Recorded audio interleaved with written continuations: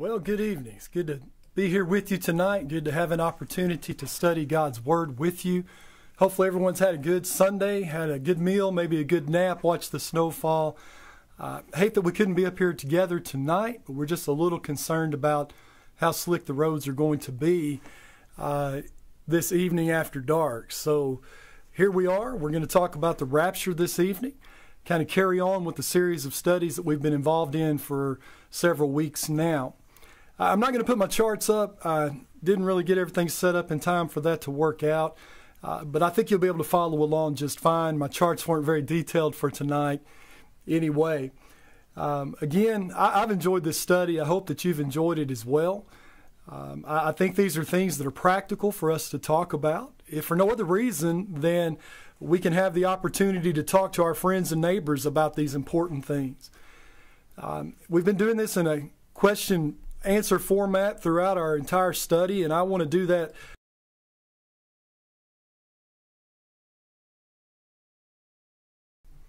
There we go. I'm trying to get my sound worked out, and hopefully it's working out for everyone.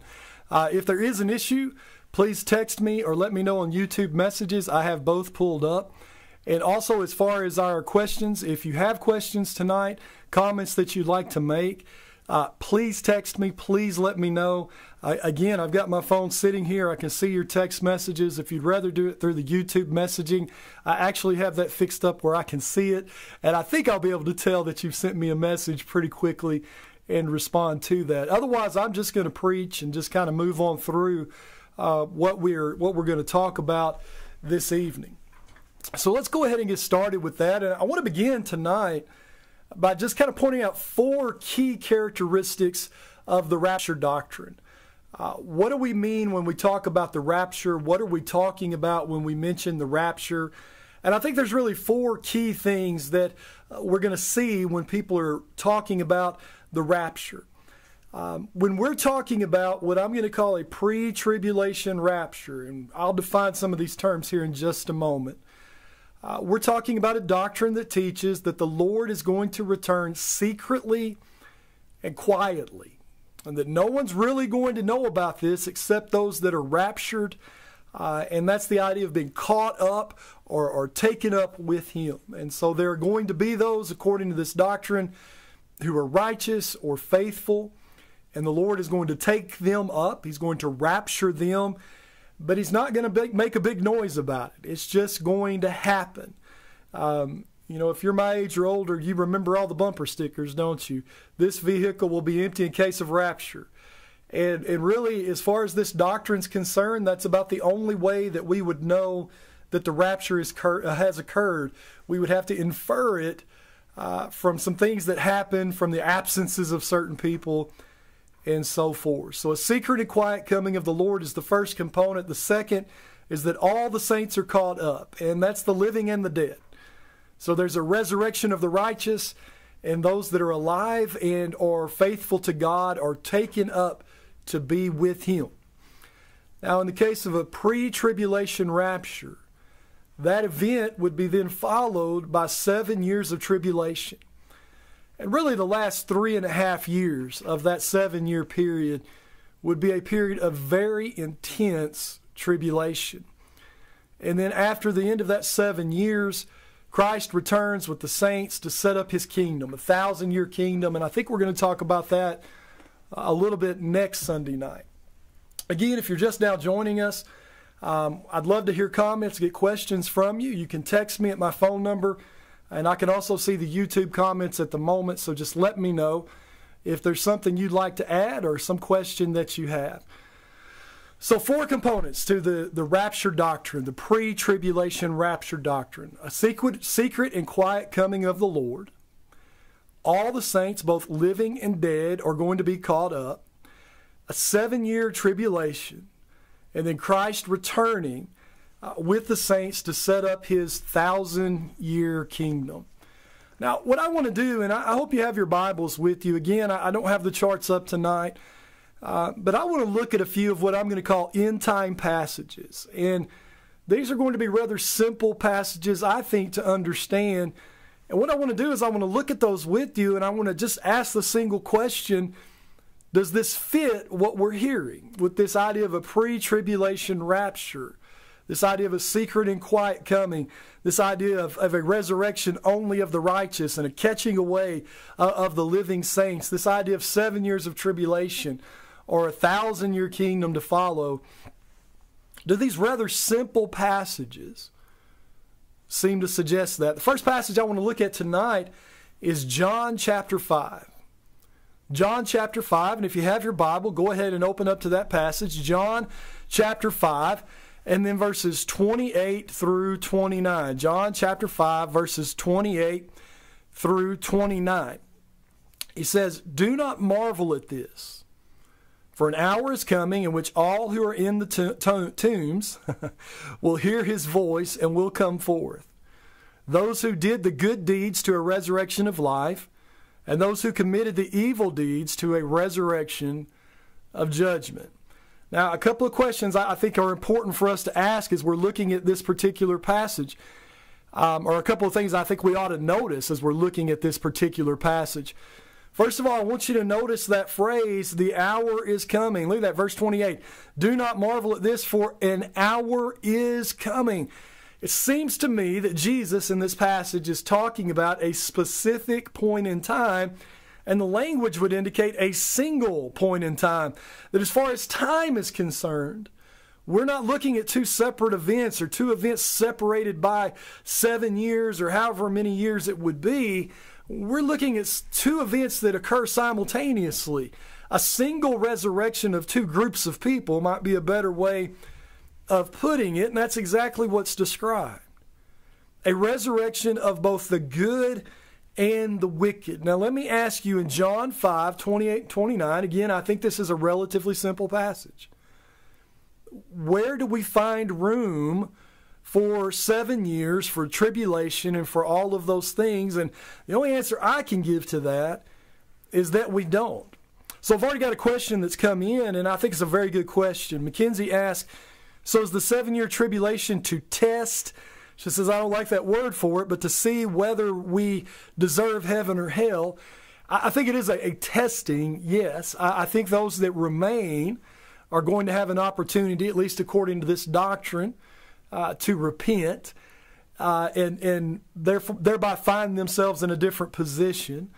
And those that don't, those that fail, are going to be destroyed. So in a sense, yes, it's a test. In a sense, it's a time of trial, which is warning you of Christ's coming return. Now, once he comes back for that 1,000-year kingdom, I think in the minds of most premillennialists, then you can't do anything about it. He's going to come to fight against those who are not saints, and in doing that, he is going to destroy them. So yes, there's I would say, a concept of testing involved in that. So good question. I appreciate that. So John chapter 5, we saw a single point in time, an hour.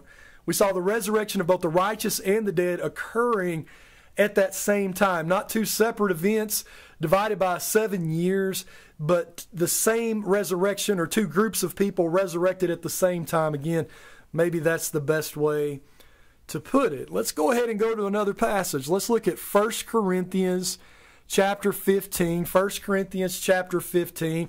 This will be a little bit longer reading, but notice what he says here, beginning of verse 22. For as in Adam all die, so also in Christ all will be made alive. So he's talking about the resurrection to come, and he's comparing the death through Adam to life in Christ. Verse 23, but each in his own order. Christ the first fruits. After that, those who are Christ at his coming. So Christ is resurrected first, right? We all understand that. Christ has already been raised from the dead, hasn't he? He was resurrected sometime in the past, and now we're looking forward to our resurrection, to a different resurrection. So each in his own order, Christ the first fruits. After that, those who are Christ at his coming. Then comes the end. So we've got the resurrection of those who are Christ, belong to Christ. Then comes the end, when he hands over the kingdom to the God and Father, when he has abolished all rule and all authority and power. For he must reign until he's put all enemies under his feet. The last enemy that will be abolished is death, verse 26 says. Verse 27, For he has put all things in subjection under his feet. But when he says all things are put in subjection, it is evident that he is accepted who put all things in subjection to him.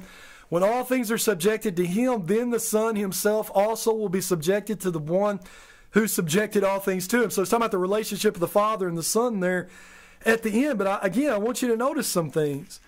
You know, I think he's speaking specifically about the resurrection of the righteous, those who are Christ at his coming. So they're raised, and then verse 24 says, then comes what? Not 7 years of tribulation, followed by a great war, followed by a 1,000-year kingdom, followed by the final resurrection, followed by the ascension in heaven. That's not what it says. It says that there's an order to the resurrection.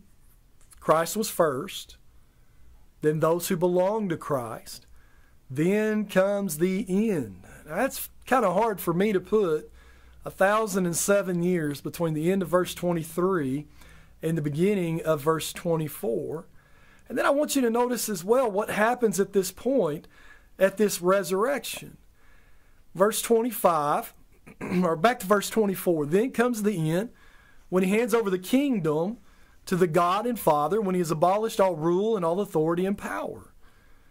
So Paul, when he's describing the resurrection, he doesn't describe a situation in which men are going to be raised from the dead and then Jesus is going to establish his kingdom and reign for some period of time. He describes the very opposite. He describes a resurrection, and then after the point of that resurrection, Christ doesn't establish a kingdom.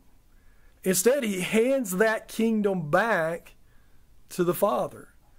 So again, very hard to fit 1,000 years in there. And I think that's interesting because this is actually one of the chapters that a lot of premillennialists would turn to who believe in a pre-tribulation rapture in order to teach that doctrine of the rapture. And so in 1 Corinthians chapter 15, if you look down toward the end of the chapter where he talks about us being changed in the twinkling of an eye, verse 51 and 52, behold, I tell you a mystery, we will not all sleep, but we will all be changed in a moment, in the twinkling of an eye, at the last trump. For the trumpet will sound, and the dead will be raised imperishable, and we will be changed. A lot of the premillennialists would tell us that that's actually a picture of the rapture. But when you go earlier in the chapter and you connect all these things together, it just won't work. He says there's going to be a resurrection, and it specifically says those who are Christ are going to be raised. Then comes the end, followed by Christ turning the kingdom over to the Father. Very different from the idea that's expressed to us regarding the rapture from those who believe in a pre-tribulation rapture. I've got another couple of questions here. Clinton asks, do all that have since died earn the right of testing like the generation alive during the tribulation? Do they all get tested as well? And as far as I know, no. I don't think the wicked are going to be raised within that 7-year period and given an opportunity to be tested, if that's the question that you're asking. And why is that? I have no idea. I have no idea. To me, that's kind of like the doctrine of election. It's so random and arbitrary. It's hard to imagine the God of heaven would operate in such a way, but that is a really good question. Colby asked, where do those who have already been raptured go during the 1,000-year reign? I think that's a really good question. So if I'm alive at the rapture or I'm raised at the rapture and Jesus takes me up, I'm with Jesus in heaven for 7 years, and at the end of the 7 years, he's going to come back to earth, fight this battle. We'll talk about all that in the next couple of weeks, reign for 1,000 years. Well, where do I go? I have to leave heaven and come with him. According to premillennialism, the saints who are raptured, who are in heaven, get to stay for 7 years and come back. And that's part of this doctrine that I'll never understand. I don't know why people find it to be attractive. If it's true, it's true. I think we're proving tonight that that's probably not going to be the case. And so I do have to wonder why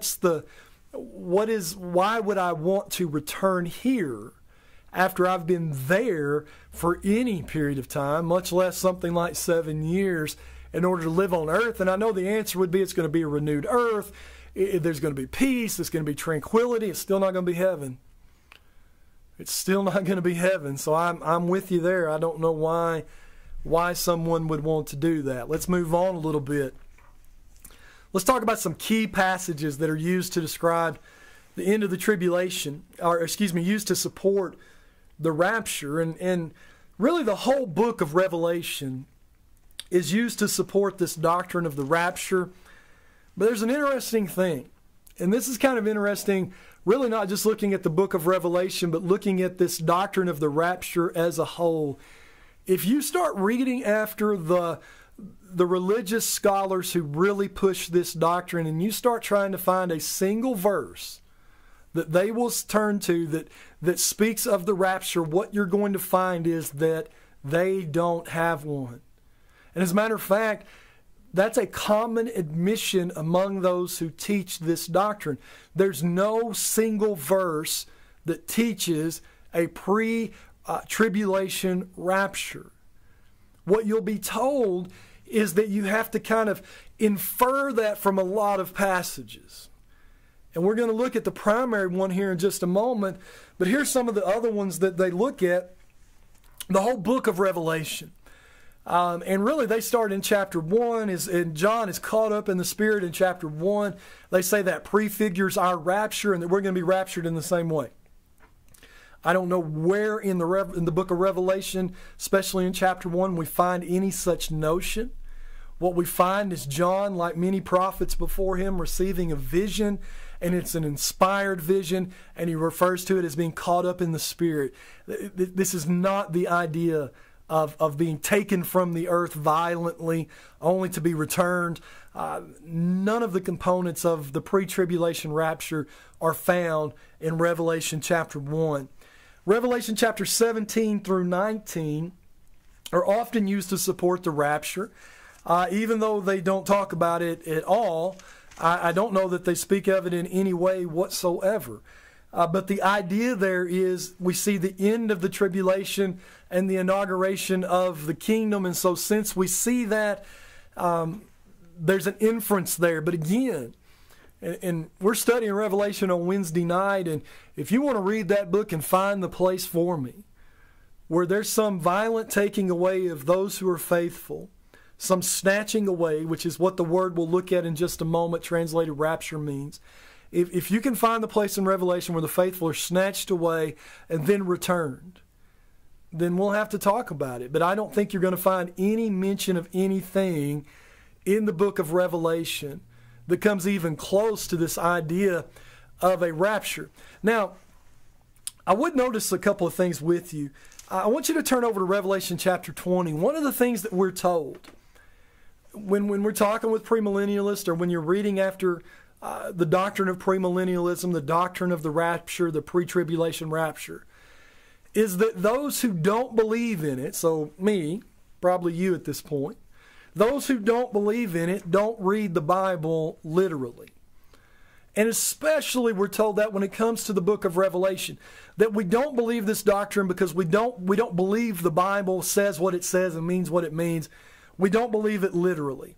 Well, look at Revelation chapter 20 with me and just read these first 3 verses of Revelation chapter 20. It says, I saw an angel coming down from heaven, holding the key of the abyss and a great chain in his hand.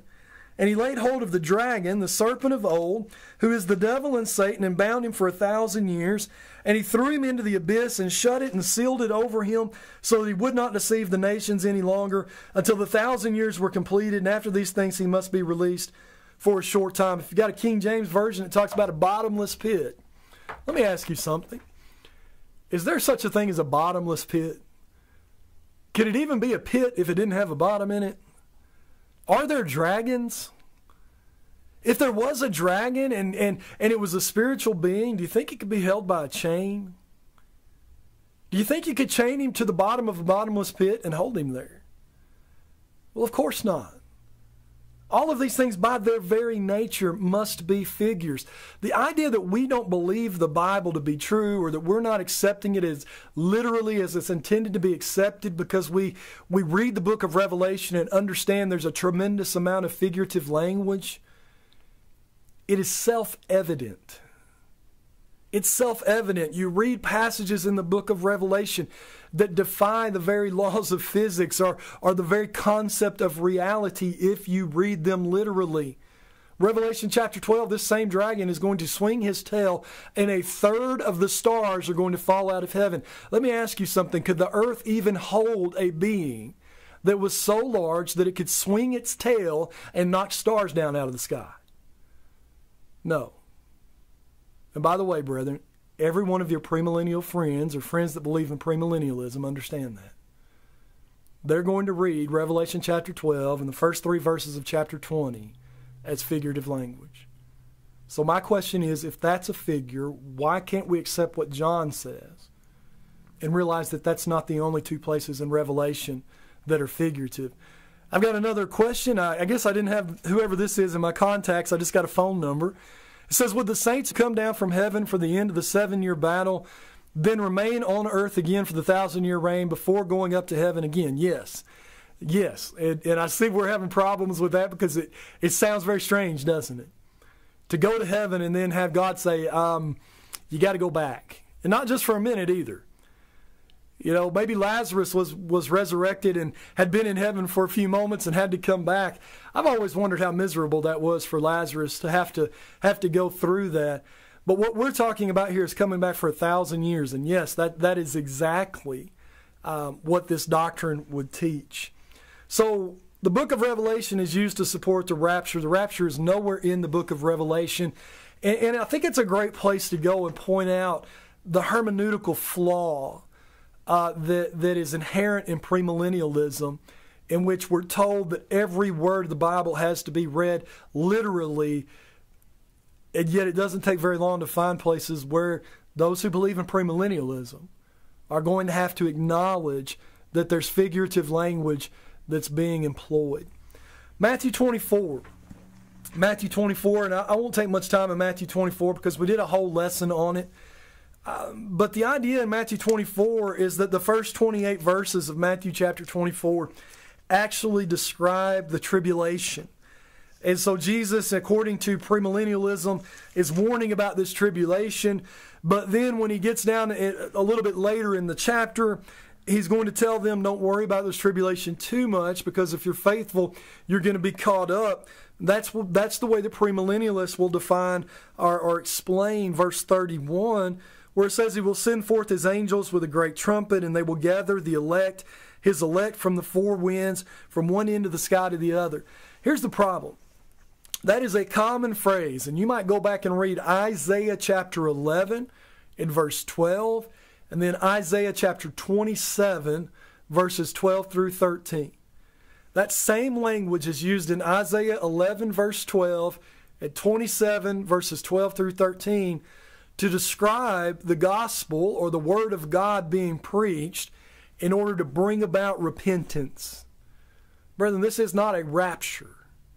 What is being talked about, I believe, in verses 29 through 31, is the gospel sounding forth and having its desired effect upon those who have a good and honest heart. That is, bringing them to repentance.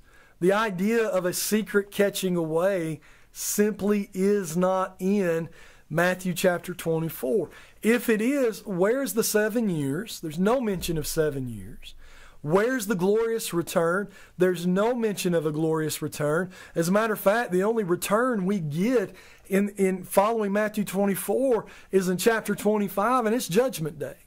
And there's no denying that's Judgment Day at the end of Matthew chapter 25. And by the way, why is he telling the elect to run? If any part of Matthew chapter 24 describes the rapture, why is he telling the elect to run? Notice that with me. Matthew chapter 24, and there in verse 20, he's talking about what I believe to be the coming destruction of Jerusalem. But let's just say for just a second, he's talking about this 7-year tribulation. Remember, if you're righteous, if you're faithful, if you're the elect, you're going to get raptured up. You're going to get taken away. You're not going to go through this 7 years. And yet, verse 20, pray that your flight will not be in the winter or on a Sabbath. For then there will be a great tribulation, such as not occurred since the beginning of the world until now, nor ever will. Unless those days had been cut short, no life would have been saved, but for the sake of the elect, those days will be cut short. Well, if I believe in a pre-tribulation rapture, the elect aren't going to be here. They're not going to go through, they're not going to experience this difficulty, this tribulation. So why is Jesus telling them that if you believe me, run, and that the elect are going to be, that the tribulation is going to be shortened for the elect? It doesn't make a lot of sense if the elect are going to be raptured or taken away. I got another question from Clinton. Do individuals who advocate a literal interpretation think Jesus lied to Nicodemus about being reborn, or is this only to be applied to Revelation? That's a good question. And I wouldn't say anybody thinks Jesus lied, but they're definitely going to have to take a spiritualized interpretation of that. Nicodemus is the one who's asking the question, how do I go back and come out of my mother's womb again? So obviously the literal interpretation isn't what Jesus had in mind. So that's a great point. Another place to go is the book of Ezekiel, because we're told the book of Ezekiel describes the Battle of Armageddon. We're going to get into that a little bit in a couple of weeks. And yet in that book, in that writing, we're told that there's a literal modern-day battle taking place.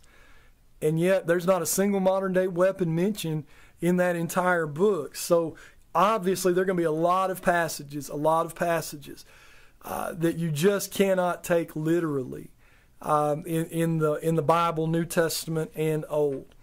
So if you will, take out your Bibles and open them to 1 Thessalonians chapter 4. 1 Thessalonians chapter 4. And we're going to look at the end of 1 Thessalonians. I got another good question here. Ethan is texting me. How do they interpret what is and isn't figurative? This is the problem we have when we start adapting a hermeneutic to our doctrine rather than using the hermeneutic to find our doctrine. Everything becomes arbitrary. And I'm not saying that to put anybody down or to belittle anybody, but that's just the simple truth. When we make arbitrary rules like every word of the Bible is literal, brethren, there's never been a piece of literature written in which every word is literal. Even in a set of instructions that you might get with a swing set, there are going to be some things in there that are put in just to help your understanding, maybe an example or something like that, that's going to require some interpretation. And so what we have to do is we have to let the author tell us how he's speaking. We have to look at the genre that we're reading, and I don't know that we give enough emphasis to that. There's a difference in the way the book of Leviticus is written and the book of Revelation. And I don't think you have to be a real serious Bible scholar to read those two books and figure that out. But we've got a doctrine that tells us they have to be read the same, when any reasonable person can see they cannot be read the same. So how do they figure this out? How do they decide what's literal and what's not? Well, not to be rude, but if it being literal helps their case, then it's going to be literal. And if being figurative helps their case, it's going to be figurative. And by the way, we have to be careful we don't fall to that same trap and begin to act and to study our Bible in that same way. All right, 1 Thessalonians chapter 4, verse 13. Tim LaHaye says that 1 Thessalonians chapter 4 is the passage, that the pre-tribulation rapture is found here, and if it's not found in 1 Thessalonians chapter 4, it's not found anywhere in the Bible, and he's not the only one that says that. As a matter of fact, I found 3 or 4 scholars who take this position, and they said the same thing, that what we've got to do is we've got to go to 1 Thessalonians chapter 4, and we've got to understand the rapture there, and then kind of spread out through the Bible and find it in other places. Little problem. The rapture is not in 1 Thessalonians chapter 4. And I can say that with the utmost of confidence. Remember the 4 things we got to find to have the rapture, right? We've got the secret and quiet coming of the Lord. We've got the catching up of the saints, both dead and alive. We've got the 7-year tribulation that follows. We've got the 1,000-year kingdom that follows. Three of those four things simply are not in 1 Thessalonians chapter 4. And if this is the closest as they can get to a proof text, that seems to be a problem. So let's read the passage, beginning there in verse 13. We do not want to be, let me start over. But we do not want you to be uninformed, brethren, about those who are asleep, so that you will not grieve as do the rest who have no hope. For if we believe that Jesus died and rose again, even so God will bring with him those who have fallen asleep in Jesus. For this we say to you by the word of the Lord, that we who are alive and remain until the coming of the Lord will not precede those who have fallen asleep. For the Lord himself will descend from heaven with a shout, with the voice of the archangel, and with the trumpet of God, and the dead in Christ will rise first. Then we who are alive and remain will be caught up together with them in the clouds to meet the Lord in the air, and so we shall always be with the Lord. Therefore comfort one another with these words. Now, the point of emphasis, I think, for most people who believe in the pre-tribulation rapture is the language of verse 17. And I think we need to be very careful. I've said in the past that the rapture is nowhere in the New Testament. It's not precisely true. A pre-tribulation rapture is nowhere in the New Testament. And I've heard people say, well, the word rapture is nowhere in the New Testament. Well, that's technically true. But in reality, if you look at the language there, that phrase caught up in verse 17 literally means to be seized violently or to be snatched up, which is the idea of rapture. The question is the premillennial concept of rapture, that pre-tribulation rapture, is it found here? Well, I'm going to have to say no, based on the fact that no other component of the rapture is found here. And as a matter of fact, the description here of the return of Jesus is the very opposite of the way that the rapture is described in premillennialism. So let's notice a couple of things in the context. First of all, there seems to be a question, a concern among those in Thessalonica. What's going to happen to Christians who die before the Lord returns? It seems like they had an expectation that he was coming back soon, and they were concerned about those who had passed away. What's going to happen? And so I think Paul is writing in order to comfort them regarding this. And so he says there in verse 15, we who are alive and remain unto the coming of the Lord will not precede those who have fallen asleep. Notice what he says next. The Lord himself will descend from heaven with a shout, and with the voice of the archangel, and the trumpet of God, and the dead in Christ shall rise first. I don't know how to read that and come up with a secret and quiet coming of the Lord. Now, everything we just said about the Bible being literal and the book of Revelation being literal, this is a passage where the premillennialists cannot have a literal interpretation. And what they're going to tell us is that that's figurative language, and that the only people who are going to recognize the coming of Jesus is going to be those who are taken. But brethren, that doesn't seem at all to be what this context is saying. Then we were alive, verse 17, then we who are alive and remain will be caught up together with them in the clouds to meet the Lord in the air. What we're told is that meeting the Lord in the clouds is really the idea of meeting the Lord behind the clouds. That rather than all of faithful humanity being there in the sky for everyone to see, that what the passage actually describes is faithful humanity being hidden behind a cloud. That's a stretch. That's a stretch. As a matter of fact, if you'll go back and trace that phrase in the clouds as it applies to the coming of the Lord or the coming of Jehovah throughout the Old Testament, it's the idea of the clear coming of Jehovah. Judgment or whatever is in the context becomes obvious when God comes in the clouds. This isn't about Jesus hiding. This is about Jesus being seen. Therefore, comfort one another with these words. Where's the 7 years? Where's the 1,000 years? Not even hinted at in 1 Thessalonians chapter 4. The passage where every scholar that teaches this, everyone who's written a popular book on it tells us this doctrine is taught. And the primary components of the doctrine simply are not here. The main component, the secret taking away, clearly is not described.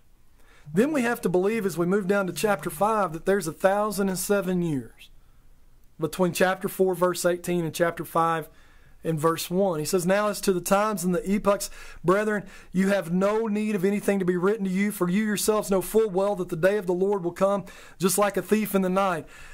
While they are saying peace and safety, then destruction will come upon them suddenly like labor pains upon a woman with child, and they will not escape. But you, brethren, are not in darkness, for that day, that the day would overtake you like a thief. It goes on and on. That tells us that chapter 5 describes the punishment of the wicked, and there seems to be some truth to that. But again, I haven't seen 7 years. I haven't seen 1,000 years. I haven't seen any reason to read anything different than we saw in John chapter 5. Where in that hour, the righteous and the wicked were raised together. The doctrine of the pre-tribulation rapture is not in 1 Thessalonians chapter 4. And brethren, if you'll do just a little bit of hunting, you'll find plenty of places where advocates of the pre-tribulation rapture will tell you that if it's not in 1 Thessalonians 4, it's not in the Bible. Now, brethren, I believe in a rapture. I believe the Lord's going to return one day, and He's going to snatch us up off this earth. He's going to take us away. But there'll be no following 7 years, and there'll be no 1,000 years that we have to wait on. No, then comes the end. I got a final question. Bonnie asked, how do they get around verse 17 where it says, and so we shall always be with the Lord? I think it's in that idea again that we'll go to heaven with the Lord and come back with the Lord. Jesus is going to come back to establish that kingdom. So, and I think that's why someone says, well, why would we come back? It's so that we could remain with the Lord. And so here we have this one passage that we're told is the passage. But brethren, nothing that this doctrine depends on is found in 1 Thessalonians chapter 4. It's sad to me, and I was talking to someone after services last week. It is sad to me how many people have been deluded by this doctrine. And the people who have been taught this and kind of been raised up in it, I hold no ill will toward them. I would not want to ridicule their faith. I would like to sit down and open a Bible with them and ask them, how do we make sense of these contradictions? How do we make sense of these problems? Brethren, they've been deceived. They've been deluded. And I don't have to be arrogant to say that. A simple reading of the New Testament will show us that this doctrine of the pre-tribulation rapture is not from the mind of God. It is purely from the mind of man. And that's a sad thing. Because what we're talking about is our faith and who we put that faith in and what hope we have. And brethren, if my hope is not the hope of Scripture, I'm not sure how I can be saved. I'm not sure how heaven can be my home. Got another question that came in. We'll deal with this one, and then we'll wrap things up. Chris asked in 2 Peter chapter 3 and verse 10, when do they say the earth will be burned up? If it's after the 1,000-year reign, then why is it going? Then why? If it's going to be such a perfect place, then that Christ is reigning. Man, that is a great question. I think you're right. According to the premillennialists, the destruction of the earth is going to come after the 1,000-year reign. As far as why, I don't really know, other than maybe they would say that it served its purpose and that God has no use for it any longer. But I do have to wonder if earth is going to be the Garden of Eden reborn for that 1,000 years, which is essentially the idea, then why this transfer? Why heaven? Why do some of these things take place? And I don't have good answers for that. But that is an outstanding question. So I hope this has been beneficial to you. I've really appreciated the questions, the text messages. I don't think I missed any. I didn't see any on YouTube. If I did miss your question, I apologize. But I got several through the text message, and I really do appreciate you chiming in tonight and participating. I think the weather's supposed to be improving throughout the week. As far as I've seen on the weather, we should be able to be back here Wednesday. So please count on being here for Wednesday night for our Revelation study, and we'll look forward to seeing everyone. Before we do sign off, though, how about we bow our heads and have a word of prayer? Dear Father in heaven, we thank you so much, Lord, for all that you've done for us. Father, we thank you for the truth that we find in your gospel that gives us the great hope that we have of heaven. We thank you, Father, for revealing to us so much of your plan so that we might know what to hope for and we might have some way of anticipating the return of your Son.